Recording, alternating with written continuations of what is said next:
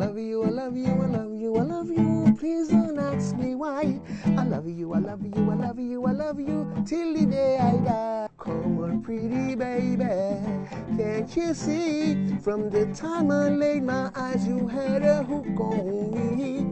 I was in jam band, and I took the opportunity. We went to St. Croix, and that's where 17 plus actually materialized. It was in St. Croix. Well, in 17 plus, I was more of a lead vocalist. Okay. And in jam band, I was really never a background vocalist. Okay. I was always a lead vocalist. Okay. It's just that it's very hard for two giants to live in the same house. Yes, it is. You know.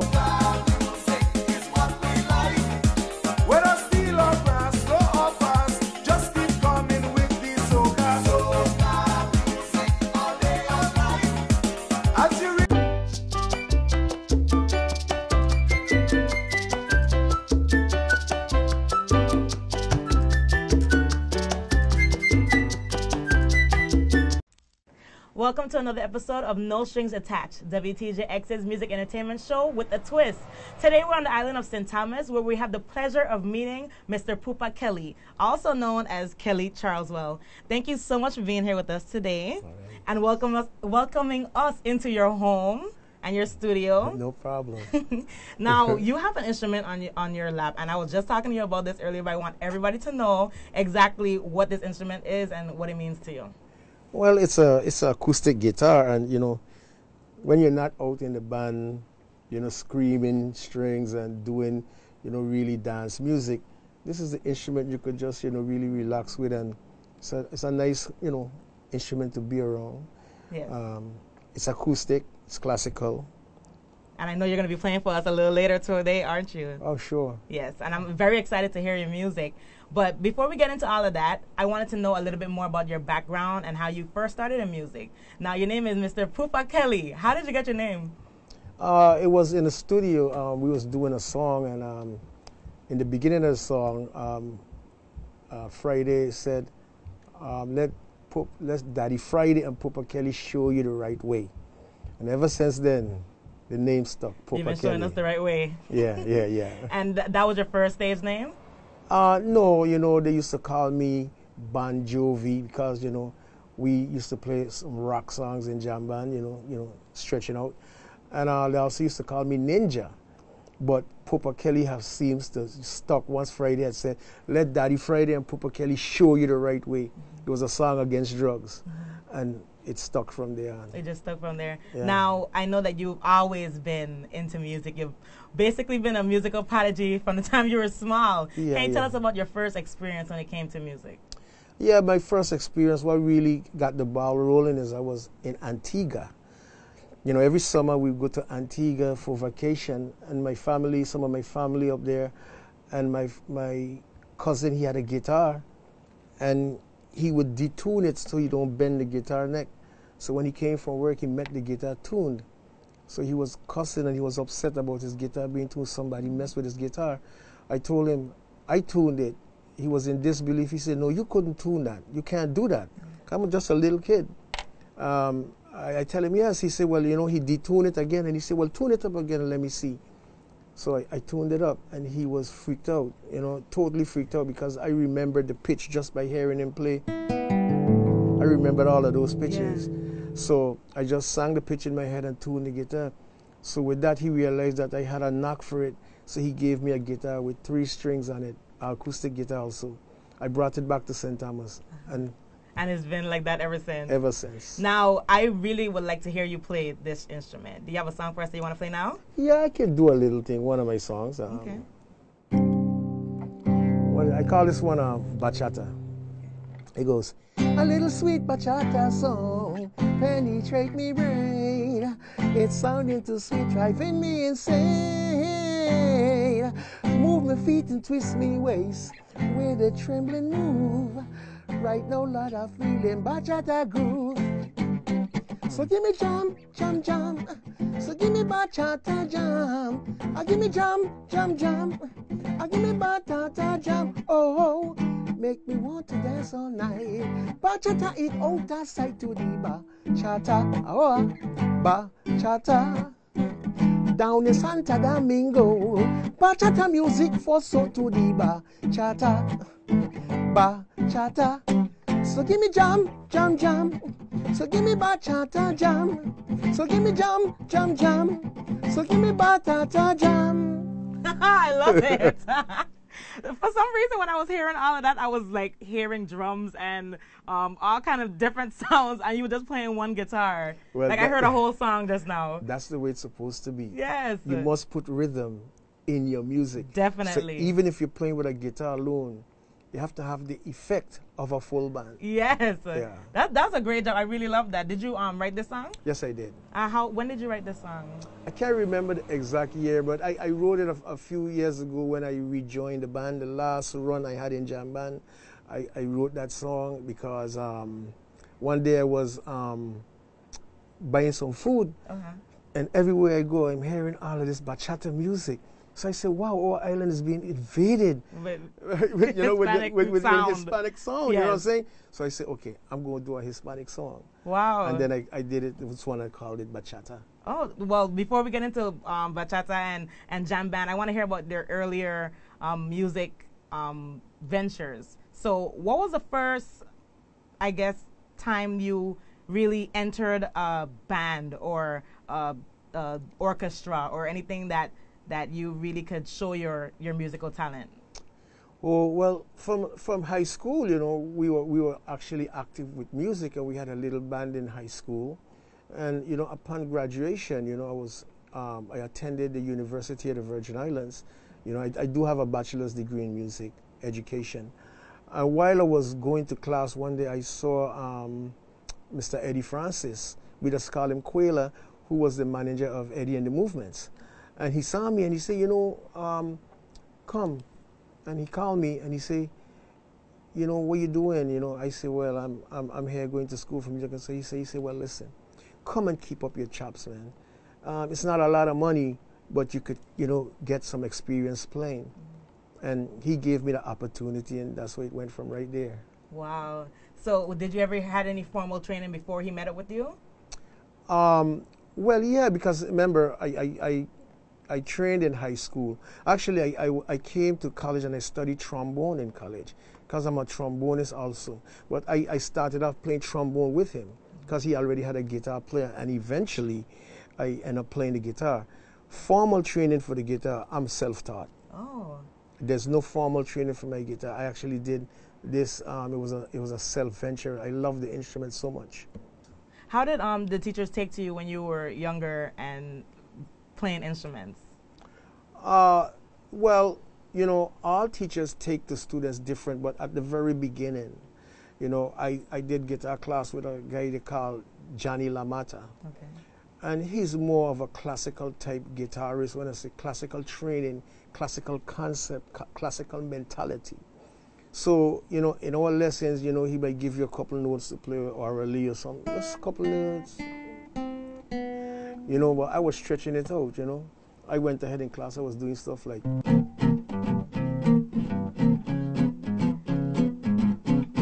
know. In elementary school? No, yeah, I was a kid. Wow. So I was doing that, and he said,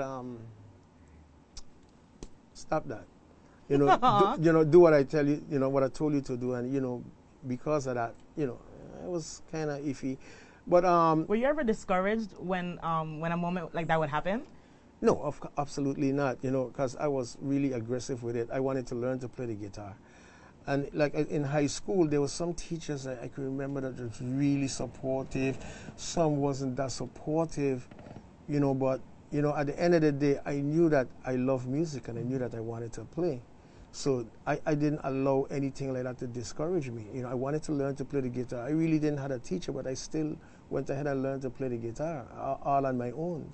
Did you ever have a certain drive to team up with your classmates and create a band like during lunchtime and things like that? Yes, we did. Yeah? We did. Yes. We had a band in high school called Rhythm and Brass. Wow. That was in the early days, you know, and we used to, you know, try to play when we can. If Eddie and the Movements or some other band was playing somewhere, we'll go to the leaders of those bands and say, can we sit in?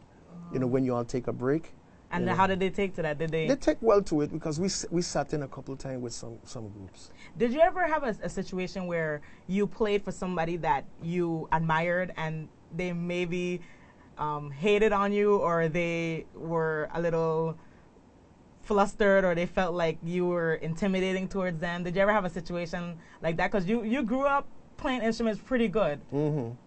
Well, I can't say particularly if anybody felt a way, but I know I was the kid. Everybody had known me, even if they didn't know me, because I was living in the down street area, and I would walk to high school, and I always would walk with my guitar. Everybody knew me as this chubby boy walking with a guitar in his hand every day, regardless of what. But you know, in my high school days, you know, people actually were supportive. Like some of the students would cheer me on, you know. Like if I do something, I play. One time we had a stage band in high school, and I copied a solo in, I think, Feel So Good, Chuck Mangione. Okay. And when I started to play, the whole band just break down, and the conductor said, he turned his back and he was like, I can't believe this. You know, and students were like saying, yeah, you know, stuff like that. You know, so, you know, I mean, along the way, you know, music have its ins, its outs, its up and down. You know, it's very competitive all the time. So, what would you classify yourself as? Did you say I'm a great player, or were you like, I have improvement, I need to make improvements? What was your mindset? By far, I need to make a lot of improvement. Do you feel that way now? Yeah. I never will call myself a great player. You know, some people say, Kelly, you play well, and you know, I've played with a lot of people. I played with Morgan. There's a popular guitar player around here, and you know, he wanted to team up with me to play in clubs. You know, I think that for a self-taught person, I did well. I have a lot more to go. By far, this instrument has so much to learn. I don't think there's a guitar player that did everything yet. I don't think so. Speaking of did everything yet, I want to hear another song. Okay. So which song would you like to play for us today? Let me see. I could do Love Is What Makes the World Go Around. It goes a little bit like this. Tuwa, tuwa, tuwa, tuwa. Tuwa, tuwa, tuwa, tuwa. Tuwa, tuwa, tuwa, tuwa. Oh. Tuwa, tuwa, tuwa, tuwa.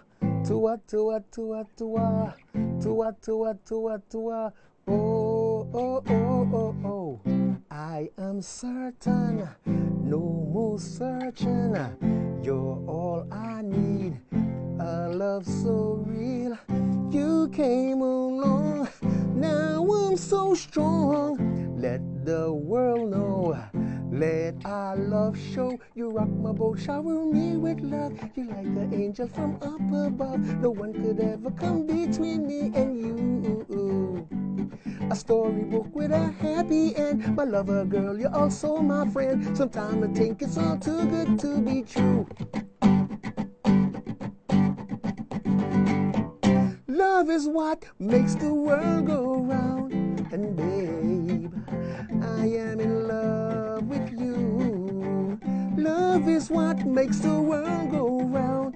And babe, you know I still have love for come on pretty baby.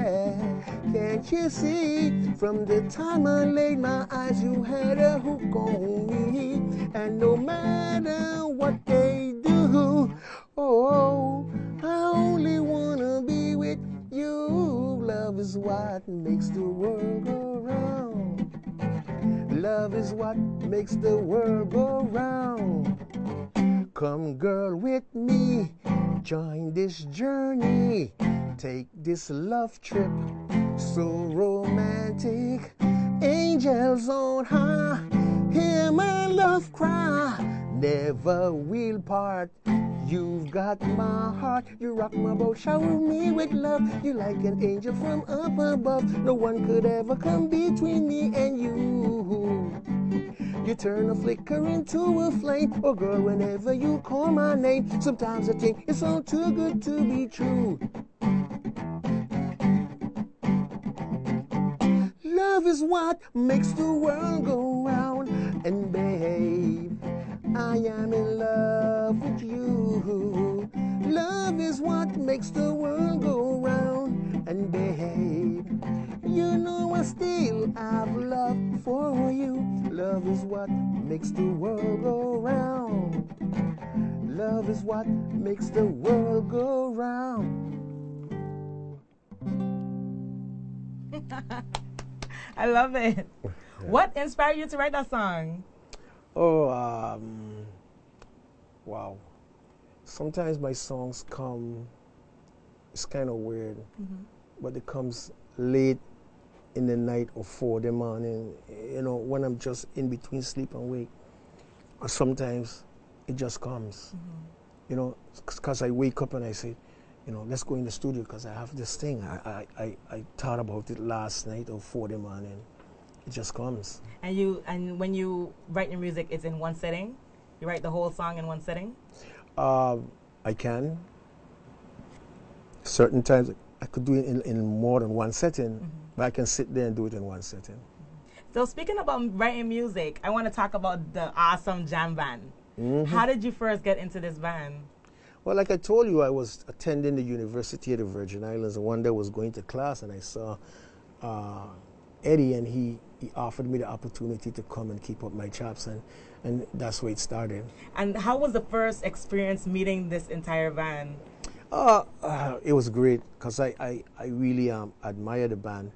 I have a lot of friends that I played music with. I like Roy Chesterfield, he's a drummer, Ray Francis, Burnett Smith, James Smith, Calvin Jones, Robert Leonard.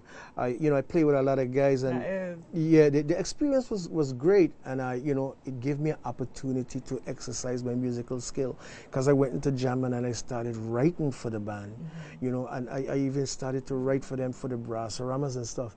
So you could imagine. It was like a kid in a candy store. Yes. You have a band and you could write music and actually have them perform it. It was amazing. It was amazing. It was amazing. Who had such a great experience and traveled the world and was able to write new music and have them play. What was the reasons for you leaving the band? We had a real good run. We had great times. We had differences. The very first time that I left jam band was based on where the band was heading, where it was going. Because, as a kid, you just want to play. But when you start to grow up... and get older and you start to see... you see the other side of it. Oh. Because it's an institution that, you're playing for money. And as a member of a band, you start to ask questions. You want to know, like, what's happening? I'm seeing this, I'm seeing that, but you're not, getting, let's put it, you're not getting the lion's share. So you want to improve on that. You're doing music, you're doing creative stuff, but now you're getting business minded, and you say we could do a lot more. Oh, okay. So how did you get into 17 plus after jam band? Well, okay, you have the dates is a little mixed up. 17 plus came way before. Okay. I actually as a youngster when I joined jam band, I knew a lot of guys. Like I knew Azik, I knew Funk, I knew Joey, I know these guys. And, Funk used to play with imagination. And Joey also played with imagination. And just like musicians have a way of wanting to do things different. You might not be the strong hand in the band, but you're the creative hand in the band. And when you can't get things done, then you have to break off and try something on your own. Yes. So I was approached by those guys, and I was in jam band, and I took the opportunity. We went to St. Croix, and that's where 17 plus actually materialized. It was in St. Croix. Did jam band feel a way that you went ahead and did that? Yeah, they felt a way, but they never, when I came back, they never turned me away. At the time, Eddie was a really father figure in the band, real great person and mentor and everything. So, the band 70 was keep moving, back and forth. I was going to school, so I thought it was too much for me. So I did 17 plus I recorded with them with the first 2 albums, and then I went back to jam band. And when you was in 17 plus and when you was in jam band, you were playing the same instruments and being a background vocalist also? No. Well, in 17 plus, I was more of a lead vocalist. Okay. And in jam band, I was really never a background vocalist. Okay. I was always a lead vocalist. Okay. It's just that it's very hard for two giants to live in the same house. Yes, it is. You know, and I think that, you know, I'm one of the giants that stood toe to toe with the giant, you know. Yeah. And that's just how that was. Right now, I feel about music no different than I felt 30 years ago.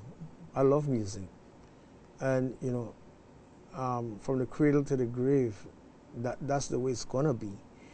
I don't particularly, I pull back. I do a lot of production. I do a lot of recording and, you know, stuff like that. I pull back from actually playing because right now, the way the music is happening in the Virgin Islands, with the exception of a couple bands, I have a new thing where people fuse like rap and reggae type singing and moving away from singing melodies and stuff like that, just like a chant. Yes. Even if you go hear a band play, you think they're warming up, but they're actually playing. Yes. You know, so it's very different. It's very different. So you know, music requires skill. And I have skills to play, and if I can't get to play, I mean, I ain't gonna stand up all night and play something like woke up. Yeah, I understand. Yeah, you know, I don't want to do that. That's what we have a lot of nowadays. Nowadays, I mean, I could do something in the same vein, but we had the same reaction. The reaction that they're getting from their crowd, we had it. Yes. The same reaction with playing music. I mean, I was in St. Croix and I was doing a song, which one of the songs I can play today, named Love You. And in playing Love You, the police had to stop the jam. Wow. Imagine, this is like playing at 120, really slow. And the people went totally crazy. So how can that not happen today? I really don't know. But they've changed the music. It don't require a lot of skill to do it because the computer is an integral part of the music now. And when I was playing, you had to know how to play an instrument. That's what made the people move, because I was playing in Tatola one day at the racetrack. And a lady came and she was listening to the band, and she came up to the stage and she said, listen, if you listen to this band and you don't move, you're not a human. You're dead. You're a zombie. Yeah. You are dead. And she said, you must move. You know. So. Every band, I would say, that is older than 20 years, I know that people in our generation, my generation, your generation, is still moving. Especially the music that you guys used to make in jam band. It's definitely music that people nowadays are still listening to. Yep. Yeah, the music has changed a lot, but I would think that people at your caliber might be a little bit disappointed, but still proud of the youth that's coming out and putting their talents out there. Well, I am. I'm very open to music. I've always said that. I told everybody that. I told my buddies, I'm not a stickler, and I don't condemn at no point. However, when we were playing music, there was some people that would be very negative of what we was doing and how we was playing it. But the band was growing exponentially all the time like this. Yes. And going all over the place. I said, what are we doing wrong if this thing is so popular? Yes. But that's just nitpicking. You know, but what I'm saying is that I don't have a problem with stepping back and watching people use their own creative juices regardless to what it is.